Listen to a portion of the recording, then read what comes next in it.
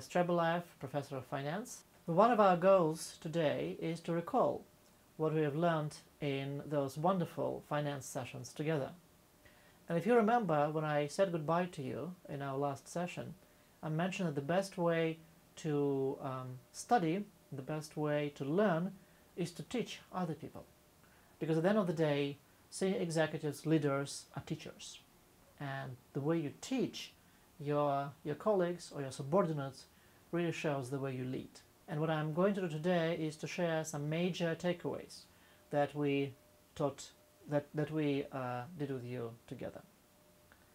First of all is the main principles of finance. I hope you remember that the first main principle of finance is that cash is king. And the way to remember it is that your professor is originally from Russia, so cash is czar is also fine. The second main principle of finance is sooner is better, followed by safer is better. A little bit more subtle, we also discussed that systematic risk is very important in finance, that risk is systematic. And you have to think about systematic risks when you make any financial decisions. So one way is to explain to your colleagues the differences between systematic on the one hand and, let's say, firm-specific risks and how different they are.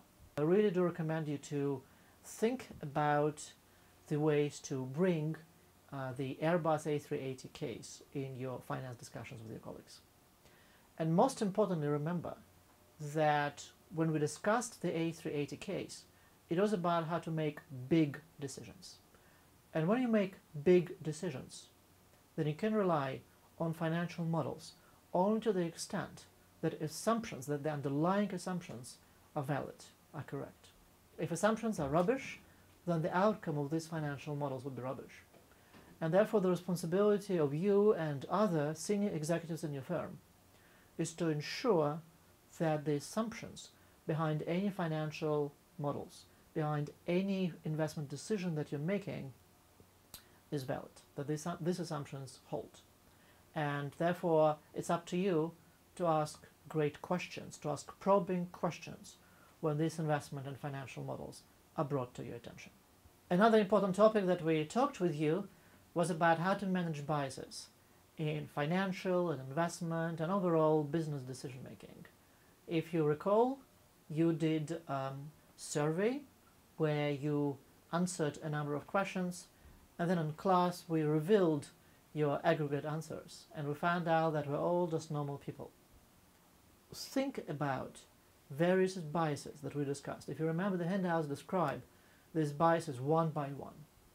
And as you come to the next bias, think about the examples from your professional and personal experiences about how you interacted, how you encountered this bias, what you did about it, and maybe how you've improved in the past several months. I also want you to remember a friend that I brought to one of the classes, and that friend is the piggy bank. If you remember, we played the piggy bank game and somebody won and then subsequently therefore lost, I think like $1,000, something around that. So made me very rich, so I could go and buy a very expensive bottle of wine. And we've learned that, first of all, how it's called.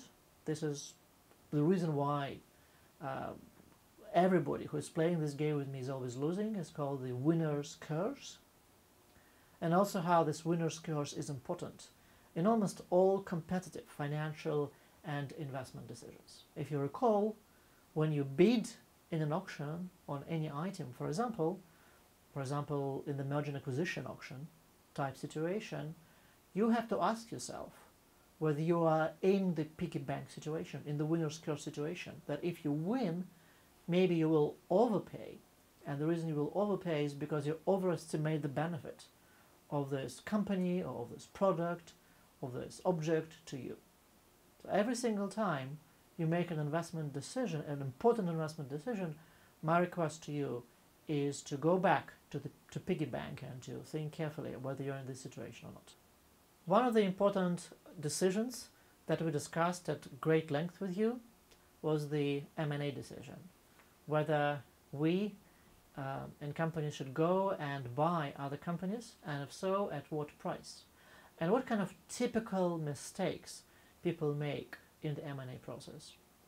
The case that we used with you is the open lane case, where the open lane executives, the open lane board, had to consider whether to accept an acquisition offer from a competitor or whether to go alone, independent, and plan for its IPO maybe several years down the road.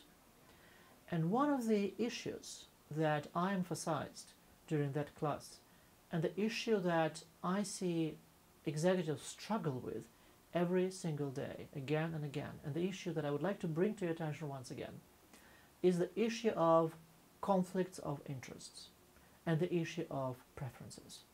If you remember, Open Lane had 8 board members. 8 board members who had to vote on what course of action to take. And each of them had different preferences. And their preferences were shaped not only by their fiduciary duty as board members, but also by the total portfolio of responsibilities that these people had. We had a venture capitalist on the board who cared not only about the outcome, but also about the return to the total portfolio. We had other directors on the board who cared not only about the outcome of the specific deal, but about the outcome of his personal portfolio, his personal wealth. So every single time when you think about collaborating with others or making decisions jointly with others, my recommendation back then was, and still is to think very carefully, is to ask yourself a question: what kind of preferences these people have? Typically, people assume that everybody around us has the same preferences as we have. And that's typically a mistaken assumption. In most cases, in Open Lane, just one example that you can go back to and reconsider. In most cases, people have different preferences. Their utility for action is different. And as a result, the outcomes of negotiations, of board decisions, of any group decisions, very often is controversial, very often goes against some people's opinions. And if you've been in that situation, just reconsider this again. And if you remember, I gave you some specific takeaways for how to think about this, how to approach different people. Please do remember the perhaps major takeaway from finance, that timing is everything, and that in any financial decision there's a lot of risk and there's a lot of luck involved. And my favorite example is the one that I gave you just when we were saying goodbye to each other, the example of GM bankruptcy, if you remember, General Motors bankruptcy, that the bet that I won with another professor, but I lost. I won because GM did go bankrupt, but unfortunately I lost because GM went bankrupt the day after the deadline of our beat. And I lost a bottle of wonderful Chateau Margaux as a result. So remember, timing is everything. We are going to lose many bottles of wine.